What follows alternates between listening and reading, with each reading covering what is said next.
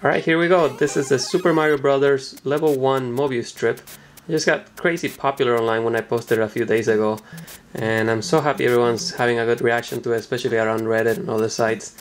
So I wanted to show it to you guys. A lot of people asked for a video of it. It's so very different to have it in your hands to be able to rotate it around. The pictures really don't make it justice at all. And so what I wanted to do is just play through it. So we'll start back at the end, and which is the beginning. So there's Mario, and we'll just play through the level. Well, I'll save you the pain of the song, and let's just go through it. So you can see there's every little pipe and cloud and enemy. Everything is represented there. You even have the holes where you can fall through. And everything is extruded, so you can actually feel the texture and feel the blocks, and you can see them casting shadows. It's very cool. And this was printed through shapeways.com, which they actually print in full color. So this came out of the printer with all the color already added to it. They add the pigment as they're putting the material down. And let's get through there. And there's the last flag and the beginning and the end and everything again. So it's really cool. It's very solid. There's no way you can break this just by handling it or anything. If you drop it, maybe it will chip or something, but since it's a very simple solid, there's no things sticking out. There's no way you're gonna break it easily. And the color is very cool. There's a little bit of a texture from the 3D printing process that gives it a nice little tactile feeling. And I wanted to show you how I did it. It wasn't really that hard. It looks very complicated, but it wasn't. So let's go to the back here. I have Maya open, which is the software I use, and you can see there's this. Let me adjust this a bit. Right there. This is the final model. It's very high density mesh, very complex, but not that easy, not that hard to create really.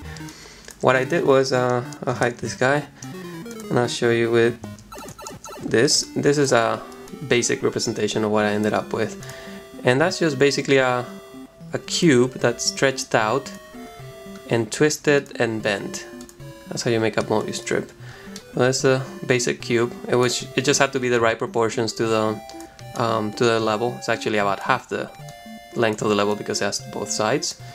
And what you do is you twist it by 180 degrees. You get that little ribbon, and then you bend it by a factor of pi, and it just goes like that. You can see there's even a seam over here. It's not perfect, but the 3D printer will not see that. It will just see this as a simple solid. And then to get all the complex stuff in it,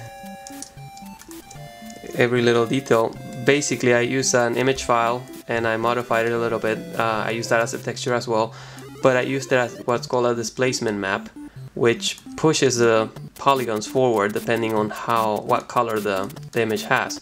So I separated the image in Photoshop. I made the sky black, I made the blocks white. That meant that the blocks would push forward. And I made all the enemies in different scales of gray, so they will be pushed forward but not as much as the blocks, so it looks like they're standing on them. And the same with the clouds, the pipes, everything else. And then I used that and I applied the displacement map in Maya, made sure that the mesh was very high density. I actually had 1 polygon for each 4 pixels of the image, which is a lot of polygons. And that made for a very heavy file. It was about 100 megabytes at the end. And yeah, just uploaded that to shapeways.com and got it printed in full color. And you get it just like this guy here. It's very, very cool, very solid, awesome present, and it looks awesome on your desk. I might have to build a little base or something for it, but it also stands out by itself. And that's it. Hope you guys like it.